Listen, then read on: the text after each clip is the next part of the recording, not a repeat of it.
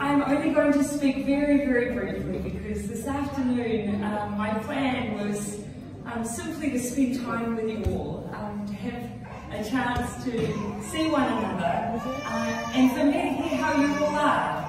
My many friends, some of whom I have not seen in a while. And the first place I will go is for a cuddle with that little baby. Before I make a few brief remarks, I want to acknowledge the team who's here with me today. Now, all of you know our Minister Megan Woods, because she has worked tirelessly alongside so many of you, and I know has become a friend of the community. So thank you for that, Megan. Many of you all know Te Katane as well, who is an MP that covers the entire South Island, holding one of our Māori seats in the Labour caucus. So it's wonderful he could be here today as well. Tracy McClellan, who you've just heard, is our candidate in Port Hills, and it's fantastic to have her today. Tracy, do you mind giving a quick wave so everyone can meet you? Porter Williams, who many of you will know as well, of course, and then Duncan Webb, who's our MP in the central city area. We have a wonderful team, and I feel very, very lucky to work alongside them. Now, one of the things that I just wanted to reflect on today is that as we come to the 1-year anniversary of March 15, we have scheduled a memorial. And I want to acknowledge that a memorial is not something that would usually take place for those who are members of the Muslim community. And I know that that's something that sits usually outside of your practice.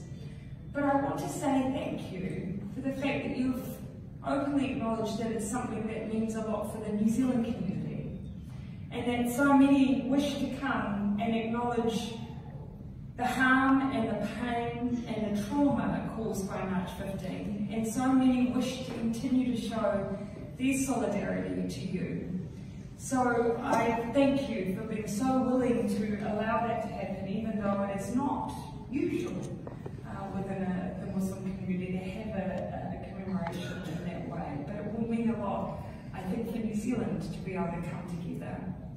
I think it's also an opportunity for us to remind ourselves that it takes a long, long time to heal, and that we all still have much work that needs to be done.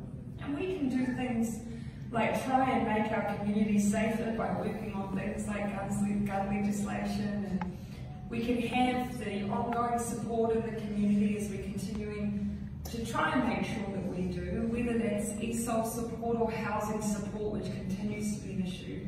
We can do all of those things, but the trauma of what this community went through will not be healed easily. And we need to make sure that we continue to be there and continue to walk alongside you.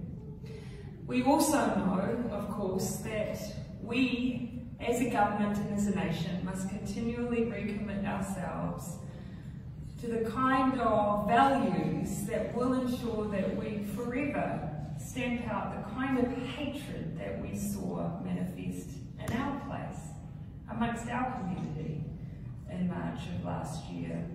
And that is going to be a longer term project. But what I want you to know is that on all of those things, you have me standing firmly alongside you. Not only, I hope, as your Prime Minister, but I hope now as a friend. Now, many of you, I've gotten to know your stories. I think often of you. For a long time, I was checking in almost daily, the Minister of Immigration will tell you, on some of our widows while they waited for that certainty that you deserved. I care deeply about what happens for each of you and the care that we provide you. And so I hope I can earn that place as friend. Thank you for letting me have the chance to come and spend some time with you. I want to hear how you all are.